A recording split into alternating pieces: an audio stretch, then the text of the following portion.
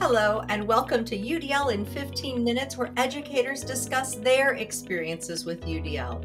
I'm Louie Lord Nelson, UDL author and leader. Today, I'm talking with Gayle Hines, who is the principal at Matoaca Middle School in Richmond, Virginia. Today, Gayle is going to share how she prepared her staff to learn about UDL. Hi, Gayle, how are you? Hi, Louie. I'm awesome. How are you? I'm great. Thank you so much. It's so nice to meet you. So let us know a bit about you. What's been your journey in education and with UDL? So I was a classroom teacher and department chair at a high school, and then I moved into a what we call a instructional specialist for social studies for my division. And then after that, I decided I wanted to be an assistant principal and to be able to be an instructional leader in a building with students. And so I went back to a building as an assistant principal at a middle school this time. And during that time, I got a fellowship to Harvard. And when I was there at Harvard, I had my first sort of introduction to UDL because the gentleman from CAST came and he was one of the presenters. And then fast forward a few years and I became a principal at Matoaca Middle School, which is actually the feeder pattern where I started teaching at the high school level, which is something I always wanted to do, is go back to that same feeder pattern. I started working with one of our local State Department, sort of like a liaison for what we call TTAC, technical assistance here in Virginia. And while working with her, in the middle of the night or in the early morning, I had I was really looking for an umbrella for which we were going to do all of our work. And so I sent her a text at 4:30 in the morning and said, "Hey, do you know anything about UDL?"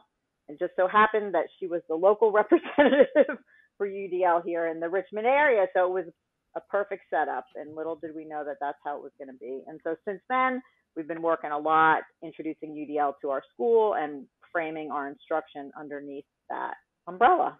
That's awesome. I was middle school all the way. That's the level that I taught all the way through, and I love middle school. I do. My description is, Yeah. yeah, I always say, they want to be so independent, but they're still dependent, and you find that little balance, right? And it's the curiosity that's there, and I know the attitudes are coming out and whatever, but it's a time of exploration that's like no other time in life. And it's awesome. Yeah. What I tell my staff all the time is this is the time when they make the decision about how they feel about learning. So if we can grab them now and make them love learning, then they will be lifelong learners. Because when they're in elementary school, they want to learn everything. When they're in high school, if they haven't made a connection to it, I think you have to get them in middle school. So that's what we talk about all the time. That's awesome. I love that. I love that. I think it's perfect. So, can you share a little bit about Matoaca Middle School, just demographics, what have you, to let people kind of know that context? Sure. So Matoaca Middle School is in what I like to call southern Chesterfield County, which is a suburb of Richmond, Virginia. It is a very big division. We have over 65,000 students. We have 68 schools and counting.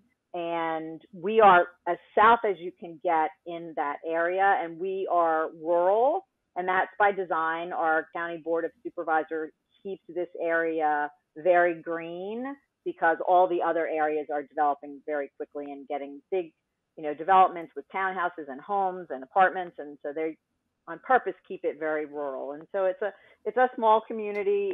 We have about 900 students on the average, sometimes a little bit closer to 1,000, sometimes a little bit under 900.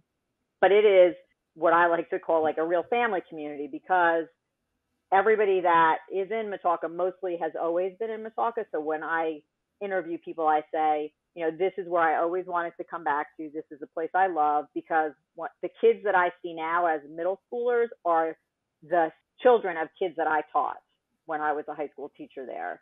So it's very much like I want to say a bedroom community, but it is also very traditional, like southern rural. So it's basically a black and white community. We have about 45% Black students. We have a lot of free and reduced lunch. But then we have the other absolute opposite, because we have some very wealthy neighborhoods that feed into us. So it's really nice mix of students for us. It is my passion. We have 2 Title I schools that feed into us. So we do struggle with some of the things that come with that set of circumstances. This year, for the first time, we are federally identified. So we are currently in the process of using some school improvement grant funds that were given to us from the state through the federal government. And so we have a lot of the same struggles I feel like that everybody has coming back from COVID. And also we have, special ed students that are struggling. We have some Black students that are struggling. And so we deal with all of those things as well. Yeah. And in the middle school structure, you guys grades 6 through 8?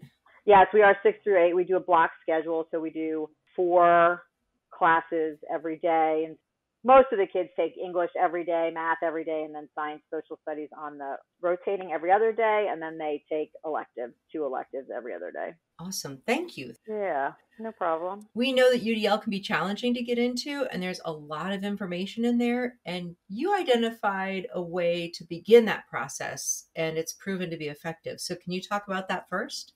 Yeah, so we sort of build our whole year around a June. We call it our June week. Like, I have teachers that go like, it's almost June, it's almost June. They get so excited. I can't pay them to come, but I feed them really well. I get people to donate food. And then we spend a week building our instructional model. But it's every year it's based on a big theme, right? So one year we did gradual release of responsibility. One year we did learning targets. Last year we did discourse. This year we're moving to like leveling up the discourse and including writing in that. And then we come together as a school. And the first time that we did it, we introduced UDL like a whole, it was a 3-day workshop. The first day was spent on building all the foundational UDL things that they needed to know, everything that from the whole big picture of UDL down to just all the little things. We identified a corner that we call the cautious corner so that we could tell them that these are, sort of our own version, but we did use the UDL 2.0 to get started. But what happens is they do UDL the first day, but it's always, we give them the framework and then they can use it in their own work. So they get the framework the first day, we finish up the second day, and then they are sitting with their peers the whole time. They go into their PLCs, and then they start looking at their instructional sequence and building their units using the fundamental concepts of UDL. And so that's kind of how we built it. I did start a small pilot with my 6th grade English language arts team. I'm a big pilot person. So because if you can pilot it with a small group and other people see them having success, it's easier to get them to change their mindset to be able to see this as a way to do their work. Yeah. And so what you were just saying, they're gaining new skills, they're given time to think about their mindsets and even how those mindsets shifted. So were there specific reflection questions or tools that the teachers used? Like, were they using the 4 critical questions? Yeah, we always use the 4 critical questions for all of our work. We are very much a PLC school. And so actually this year, we're moving forward even more. When I say we're leveling up, we're also leveling up our PLCs. And so I don't know if you're familiar with the Amplify book, which is the new book about PLCs. So coaching collaborative teams and PLCs at work. We have a really strong peer coaching team in our school that we developed as part of all the UDL stuff so that they would be able to help the teachers as they move forward, but it would be coming from their peers and not always from the admin. And so those are, a lot of them are my leadership team. And so they will be moving into, we're doing the Amplify Your Impact as a book study. And then that's how we're going to level up our PLCs and make sure that we're keeping that in the forefront, because the PLC work that we do is great, but it can be even greater. Right, exactly. So that's how we're supporting each other in making sure that we're using UDL to, remove the barriers before we design instruction. Yeah, that's excellent. Knowing that I have listeners from literally around the world. So Rick Dufour, the questions are, those 4 critical questions are, what do we want all students to know and be able to do? Yep. How will we know if they learn it? How will we respond when some students do not learn? And how will we extend the learning for students who are already proficient? So just wanted to make that clear for our friends who are not around here.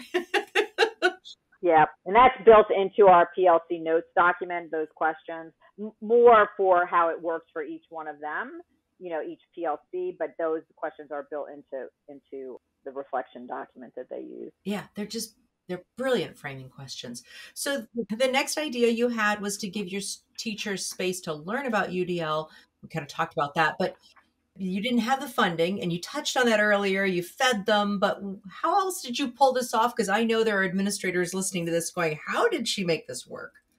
Well, like I said, we piloted it first. And so the English teachers that had been a part of that pilot were able to talk to the success that they saw in their classrooms. But also, we started small, right? So the first year, we did all of English and algebra. And really, English did great and algebra not so much. And so that was kind of a working through that the whole year. And then the second year was when we came back, brought the entire staff in, and all my admin team is responsible for one department, or if it's electives and some other things, sometimes it's multiple departments together. But we all work together with Dr. Crosdale, who's the UDL person that I worked with, who also works for TTEC here in Virginia. And she helped us from the first year. We made that training just a little bit different, a little bit better. We did whole groups together for the people that needed to have the basics. Then we did a little bit of catch up for everybody that had been there but needed a little bit more. And then we split up into groups, and each admin took their content areas to work with them individually to make sure that they were taking then the fundamental concepts and adding them to their work that they were doing. Nice. And you guys are working at the unit development level, Yep. or are they also working at lesson development level? So they do all, right? So we have an instructional sequence, which they designed it when we first started. So each group, and we still have, people that have been with me the whole time. Of course, we have turnover just like everybody else. With COVID, we couldn't control a lot of that. But we have a new teacher week. So everybody gets UDL during the new teacher week if they're new now, instead of having like whole groups. So they started with an instructional sequence. They took our state curriculum and they said, this is what our kids need to know. This is what we think they struggle with. This is what they picked apart the regular state curriculum, and they designed their instructional sequence. This is how we think it should go. This is how it would flow best for our kids. This is what we know they know coming up. This we know they need to know for the next grade level. They created an instructional sequence. From that instructional sequence, then they created their units. We kind of told them like 10 or less units. That's how it should be. And so then they created their units, and then they created their learning targets. And then when they PLC, we have two meetings. One's called the PLC, and then they do what we call content area planning on the next day. So PLC, they look at some sort of similar, formative data or summative, but it's a common assessment of some sort. And then the next day they plan their lessons using the data, but also, their unit plans. So it's a whole sort of big circle. Yeah, it is. It's a lovely cycle. And I think one telling piece is tucked in there when you were describing it is that when the teachers are picking apart that state level instructional sequence and putting together the curriculum, and that comment of, we know that the students know this. And so instead of saying the students should know this and putting the marker possibly way out, it's instead reflecting on, okay, historically, this is what students have walked in with. This is what we're hearing from previous grade levels, or this is what we're seeing in our own data. And we're going to start with, we think this is where they're going to be, and this is where we need to start. And then we can reframe as we move along. And that's so powerful, and it's so different.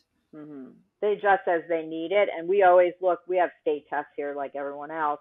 And so, they had all their data before we left for the year, and they'll have all their data when we meet again coming in. And then they will look at that data and see if anything shifted. COVID had a huge impact on our students, not only because of what happened, but also because we're in a very rural area. And so a lot of our kids don't even have internet. And so we were giving out hotspots, and those were sketchy at best. And so a lot of our kids were impacted exponentially. Wow. And so they have to keep looking at it to make sure that what they know or what they believe to be true from other times, it may not be true right now. And so they're constantly looking at data. We have growth assessments now. We used to give the NWEA, but now we give a state growth assessment in the fall and the winter, and then we give our standards of learning test at the end of the year. And so we also have that data throughout the year, plus all of their PLC level data that they bring to the table. So they are always adjusting, sometimes right in the minute, and sometimes, they have luxury to plan ahead, but not always. Yeah. Well, I really appreciate this, Gayle. Thank you so much. You are a clear model of instructional leadership and helping your staff grow in their instruction and understanding of universal design for learning, that it's clear you also create a culture of learning, and that's just beautiful. So thank you for coming on to UDL in 15 minutes and describing all of that. Well, thank you for having me. We are all about growing our Matoaca scholars. So that's our whole deal. Wonderful. So for those listening to this podcast, you can find supplemental materials like an image montage with closed captioning, that montage with audio descriptions, a transcript, and an associated blog at my website, which is the udlapproach.com/podcasts. And finally, if you have a story to share about UDL implementation for UDL in 15 minutes, you can contact me through the udlapproach.com. And thanks to everyone for your work in revolutionizing education through UDL and making it our goal to develop expert learners.